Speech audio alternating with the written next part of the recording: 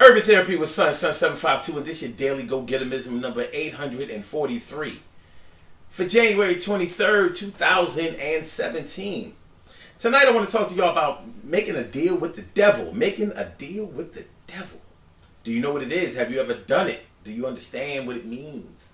When you make a deal with the devil, basically you do business or involve yourself with somebody who either deals in unscrupulous business practices, or in their personal life they act in unscrupulous ways. So they take chances, they do things that are unorthodox, they don't follow rules, they break rules, they go against the grain, they throw conventionality to the side. And sometimes that can be a good thing, but if you are dealing with somebody who is a lawbreaker and you're a law-abiding citizen, or forget about the word law breaking or law abiding. Let's just say that you're a straight shooter. Your moral code is up to par, it's up to speed. You don't mess around. You believe in loyalty. You're a good dude. You're a good woman or whatever. You believe in cementing friendships and doing whatever is necessary in order to keep it that way. So if you make a deal with the devil, more than likely you do business with somebody who is unscrupulous because you're either needy or because you're greedy. Now, I think we pretty much understand what I mean when I say that you're needy. But let me explain the greedy part. Sometimes we want a little bit more than what we have. Sometimes we figure if we do something that, even though we're not sinister in our interests or in our pursuits, we figure that we can take some of this dirty money, this blood money, and we can make it good.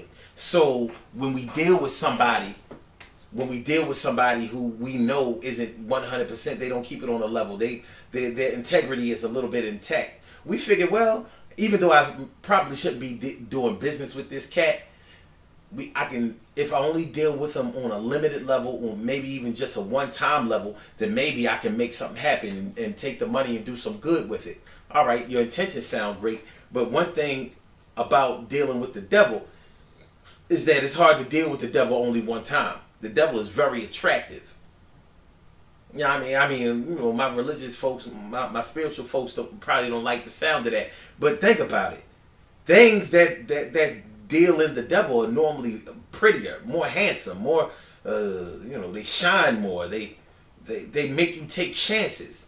Their influence over you is greater than doing the right thing plenty of times, because you figure, all I gotta do is do it once, and if I get away with it this one time, I'll be all right. And that's how the devil wins a lot of time. He convinces you that it's gonna be all right. A lot of people have been dealing with the devil. Let's say the devil being Donald Trump. A few of our celebrities, our black celebrities, have dealt business with Donald Trump, and now they're feeling the backlash. How long would that backlash last? Who knows? But right now they're in a little bit of hot water. They got a check cut, and that's good for them. But will that money be suffice to take them over the hump in the long run? Will it all be worth it in the long run? Only time will tell with that. But you look at Kanye West, you look at Jim Brown, you look at Chrisette Michele, and you look at Steve Harvey. Many of their fans are not messing with them right now. They ain't trying to hear nothing they have to say. They're not dealing with them. Even with Chrisette Michele, she lost endorsements by Netflix and also with Spike Lee. So it's even like, if you don't believe that dealing with the devil, well, if you don't believe that dealing with Donald Trump is making a deal with the devil, it's not even just a black thing. White people ain't messing with other white people that's messing with Donald Trump. Now, of course, somebody likes this devil. Somebody must like him because he got elected, and some people are still cheering him on and supporting him. All right, I'm not here to make any judgments about that. I'm going to just say this, though. When you're dealing with somebody like Donald Trump, who is as unpopular as he is openly by a lot of people, somebody who just by becoming president of the United States has garnered this much controversy, these many protests and things like that. Like, yo, Yeah, it's something to this. This is crazy. So you would think that a person would try to steer clear of anything dealing with him, because you would have to make so many concessions in order to do it, and you would have to make apologies, and you would have to give explanations, and sometimes that's just not what a person wants to do. So, you know, that kind of explains the greedy part of it, in part. You know, like when you're greedy, like I said, you try to get a little bit more to make good out of something. It's sort of like when we used to see the 3-card Molly guys. The 3-card Molly guys, actually, you know, did you know the actual term for 3-card Molly is 3-card Monty? Well, we don't say that. But y'all know what 3-card Molly is. So when you see the 3-card Molly guys on a train or on the streets or on a bus or something like that, or the shell game guys, which is basically another version of 3-card Molly, when you see them, you know, because we get greedy at the time, we think that we can beat them at their own game, but we can't beat them at their own game. They know their own game. They know what time it is, and they're going to win.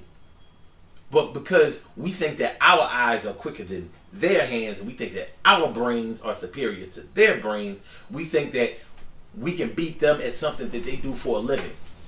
But that's almost like jumping in a ring with an experienced boxer, and because you're a good street fighter, you think you're going to win. It's a whole different ball game. It doesn't work the same. So when you make a deal with the devil, there's so many different ways that you can do this, and dealing with the devil may serve your interest for the moment, but down the line it can have dire consequences. It can get you into a lot of trouble.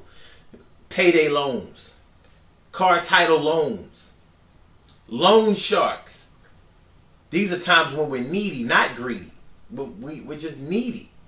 And I say that we have to be needy in order to borrow money from those services, because if we were just greedy, we would find another way to get some money. But we need to borrow some money, and more than likely it's because we have some bills that we need to pay. We have to stop our car from being repossessed, or pay our rent or our mortgage or something like that. You're in a bad spot, a tight spot, a compromising position. So you go ahead and make a deal with the devil with these payday loan places.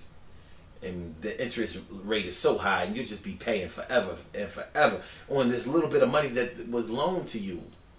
It's really unfair. And that's why many of those payday loan places are outlawed in many states. Like in the state of Pennsylvania, where I live at, payday loan places are prohibited, but people still get around them. You can still get payday loans online, and then there might be some payday loan places on the low that don't advertise themselves as payday loan places, but it's the same concept. So we gotta watch out. We gotta be careful. You know, watch out for your need. Watch out for your greed, which incidentally is going to be the topic of discussion tomorrow. You know what I'm saying? We're gonna get it popping. Good things happen to those who wait. Great things happen to those who grind, and anything can happen to those who go for theirs. So go hard, go for yours, and remember, when you talk about making a deal with the devil, you're talking about dealing with somebody who tends to their business in unscrupulous ways, or who has their personal practices that are unscrupulous. And you can get caught up messing with these types of folks, and they can get you in a lot of trouble. So it's probably best to stay clear of those things and those people in order to keep yourself from having to be stressed out. And it's just not a good look. Making a deal with the devil, you got to pay the devil off. But if you never associate yourself with the devil, you'll be all right. I know it's not as easy as it sounds, but hey, we got to do what we got to do. The Daily Go Getimism Show is every single day, 6 a.m. Eastern Standard Time. Call in number 319-527-6199. Listen to the Daily Go Getimism Show online, blogtalkradio.com/Sun752. Peace. Y'all have a good night.